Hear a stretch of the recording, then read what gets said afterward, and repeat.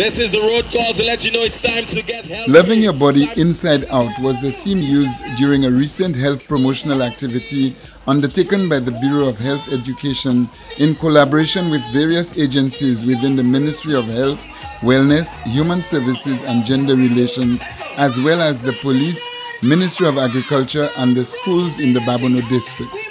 The event, dubbed the Wellness Train, took the form of a road show moving from school to school, promoting healthy habits and practices by students, teachers and parents. Minister of Health and Member of Parliament for Babono, Honorable Alvina Reynolds, took the lead in ensuring that the message was driven with energy, vibrancy, fun and enjoyment.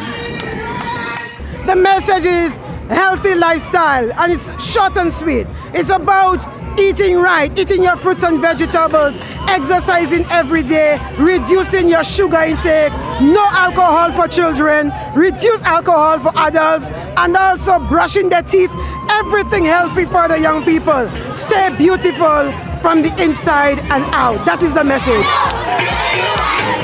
According to Mrs. Natasha Lloyd Felix, Director of the Bureau of Health Promotion, the activity is well poised to create a great impact on the community and the nation, as the method used to transmit the health message was non-traditional, highly interactive and very positive.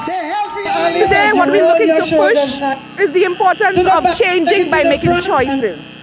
Healthy choices, exercise, nutrition, dieting well, not necessarily doing away with the good, but embracing it like our local foods and vegetables, our fruits. So today we're really looking to have this transformative approach to health, to see health as something that's good, that's positive, that's something that all of us can embrace and make part of our daily living. The focus on students was very deliberate, as the old cliche goes. The children are our future, and getting them to accept this message of health and wellness is a means of securing the nation's future.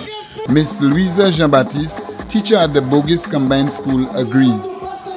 If you have to start anything, then it begins with our youth. So if from young that we are promoting that we should eat healthy, have good nutrition, get good sleep, those basic healthy lifestyles, if it's instilled in our youth, then hopefully when they become adults, it will benefit them in the long run. Over 1,000 students from Balata, Fonso, Laguerre, Bogus, Debawa and Babono primary schools, including the Babono Secondary School, were impacted by the Wellness Train.